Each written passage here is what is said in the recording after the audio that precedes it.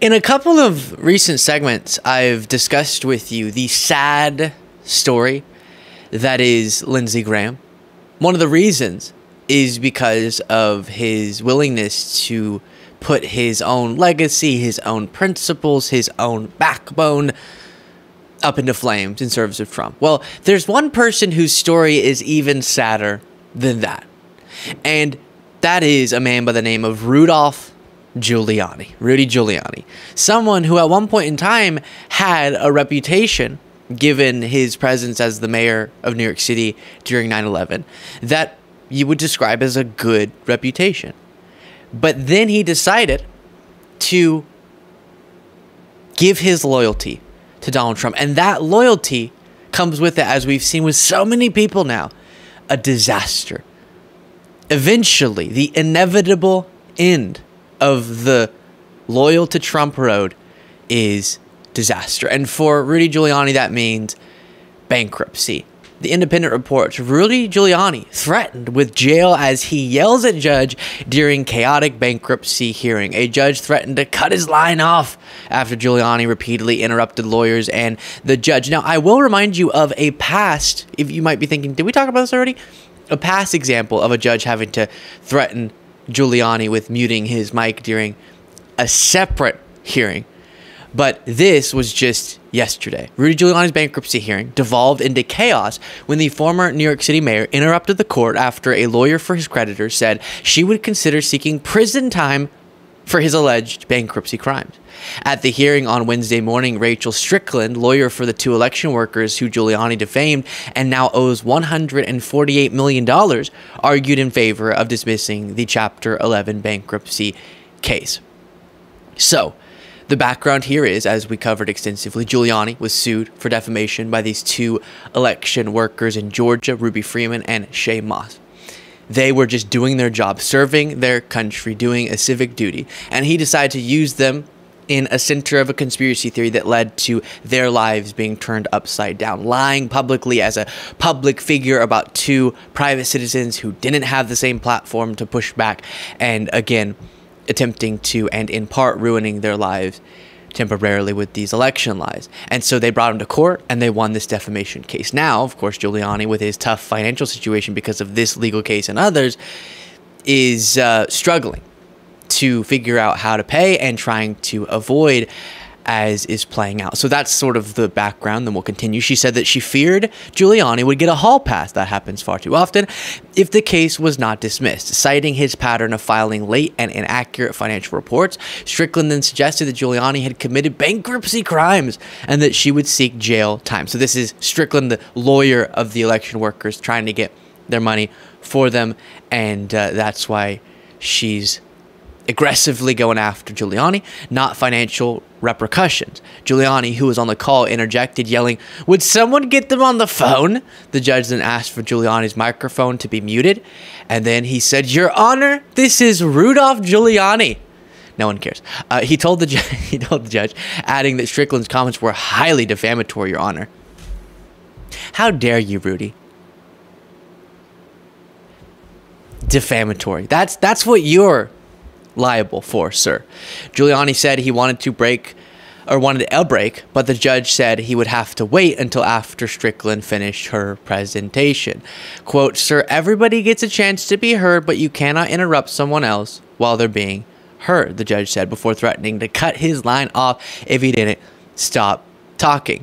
Later in the hearing, Giuliani's lawyer, Gary Fischoff, told the court there were some statements that the debtor was going to commit bankruptcy crimes. Giuliani would not be committing any bankruptcy crimes. Strickland filed a motion on July 8th in favor of the dismissal of the case. So that, we'll see how it proceeds, and hopefully these election workers get justice, and they got that in the court of public opinion. And they got that with the outcome of this case, it being determined that, yes, Giuliani defamed them, but they need to get financial justice too.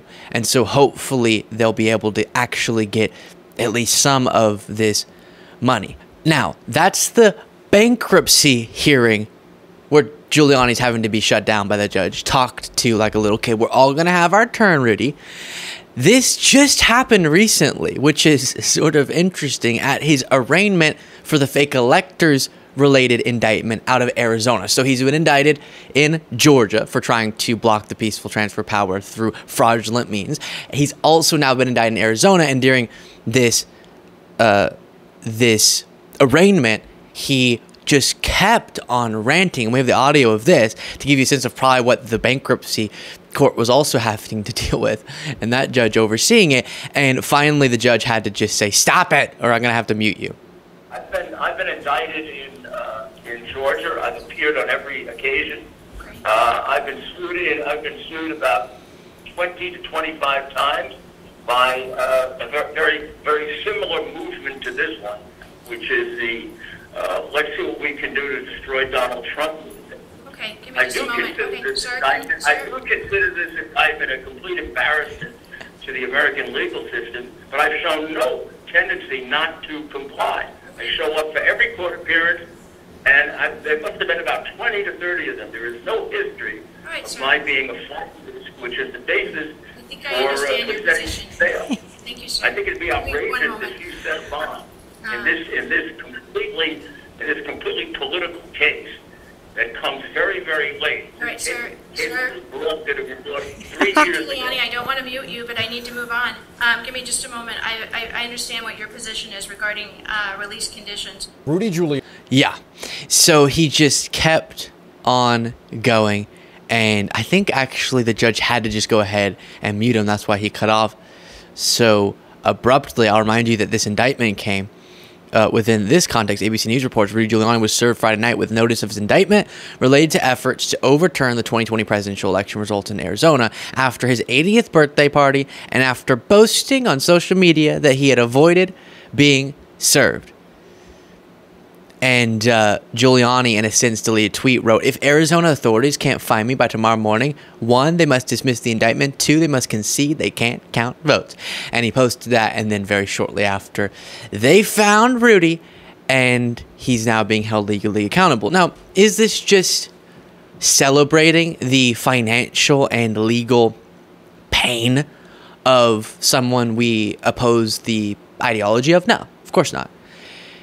This is celebrating what appears to be justice. Back during the post-2020 election saga, where these individuals were engaging in election interference schemes, trying to prevent Biden from coming into office, even though he had won the lawful election, and spreading all these lies that were breaking down people's belief in our secure election. One of the things that we held on to as why we could get through that moment is because we had a belief in justice, and hopefully eventually these people will be held accountable. And it is going to take time, is what people, as I was saying, at least in my personal life, back then I didn't have a show, but it may take time, and hopefully though eventually we will see justice. And that's what's happening. You can't break the law while trying to block the peaceful transfer of power. Not only in a general law and order sense do we want to hold people legally accountable, but also the long-term repercussions of doing so are so monumental. Sending the message to all future people who are hungry for power despite losing a democratic election that they cannot engage in what these MAGA folks did, and that you have to respect our lawful process. You can challenge the results of elections through the courts, which these individuals did. But when you lose those court cases and you just start trying to have local officials engage in fraud or trying to assemble fraudulent electors, as the fake elector scheme here that he's experiencing legal troubles because of was, or trying to get your vice president to violate the Constitution, that's outside of the bounds of what is allowed. And hopefully Trump, Giuliani, and many of these other MAGA folks will ultimately be held fully accountable. And then on a personal level, separate from the violating of criminal law, people like Shay Moss and Ruby Freeman, again, who were just doing their civic duty, also need justice. And that's what is being pursued there. Just a lickety-split pause to request you, if you're not already, to subscribe to the YouTube channel by clicking that subscribe button. So easy and free, but it makes all the difference in the world. Appreciate it. Back to the video. Giuliani, because of his financial troubles, is trying to raise some money. And as we talked about on a bonus show, you can get the bonus show at just by clicking the join button below. Giuliani's now selling coffee maybe to raise some of this money. I'm thrilled to introduce you to something I'm incredibly proud of. My own brand of organic specialty coffee, Rudy Coffee. Believe me when I say it's the best coffee you'll ever try. It's smooth, rich, chocolatey, and gentle on your stomach. It's so good, I even recommend drinking it black. It comes in 3 varieties, including what I promise is the best decaf you'll ever have. You can order now by scanning the QR code on your screen or by visiting rudy.coffee. By supporting Rudy Coffee, you're not just treating yourself to exceptional coffee, you're also supporting our cause, the cause of truth, justice, and American democracy. You'll also be supporting the truth, justice, and American democracy. Let me say it this way. Truth, justice, American democracy, Rudy Giuliani. One of those terms is not like the other, okay? Giuliani, that's not the cause you advocate on behalf of. And you don't respect the rule of law if you abandon your dedication to it the second it's inconvenient. And that's what we've seen from folks saying, well, because they were unhappy with the election, now all of our laws and all the processes by which we determine if an election is free and fair and secure, all of our system of laws doesn't matter anymore, and we should just get to pick through illegal means, and we shouldn't be held accountable for it. We should be able to pick who's the president because we really want him to be. You don't care about truth, justice, and American democracy if that's the activities you were engaged in, Rudy. Let me know what you thought of that in the comments. If you want to get an extra episode of the show daily, you can do so by clicking the join button below.